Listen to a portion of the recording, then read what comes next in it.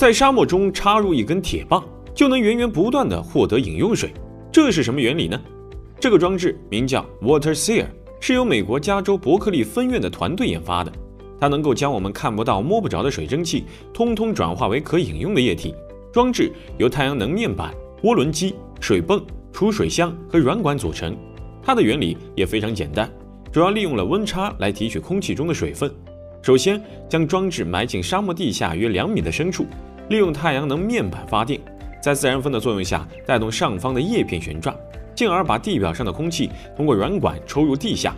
在此过程中，受上层空气和下层土壤的气温差，所以在水蒸气流入底部储水箱的过程中会凝结成小水珠，以此不断地进行收集，就能达到取水效果了。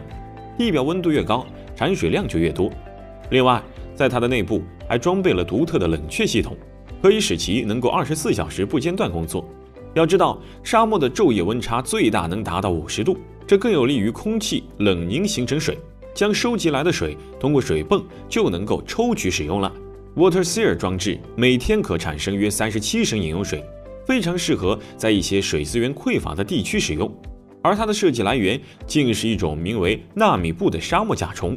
这只铜铁黑色的甲虫白天会钻进沙漠里，等到夜幕降临就会爬出来，头朝下，背部朝向雾气吹来的方向。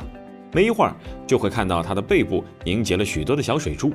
原来在它的背上有一种超级防水的凹槽，在这些凹凸不平的沟槽的共同合作下，就可以从外界的风中吸取水蒸气了。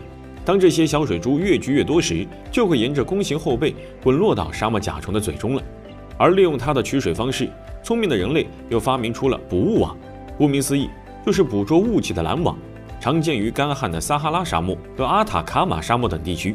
捕雾网是由多层塑料纤维钩织而成的，当雾气附着在这些密集的网眼上后，就会凝结成水，同时又受到了重力作用的影响，使水流入到了下方的管道里。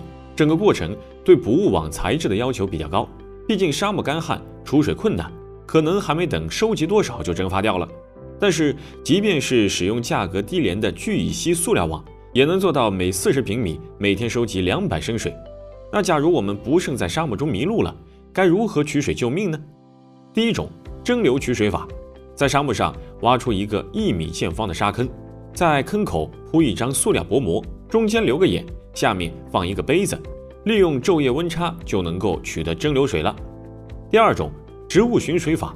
找到一些绿色植物，挖开它的根部，就可以咀嚼里面的根茎取水了。第三种，动物寻水法。跟随着动物寻找水源是最方便快捷的，但要注意的是，千万不要跟随毒虫和小鸟，因为它们十分耐渴。虽然大概率是用不上的，但还是简单学习一下吧。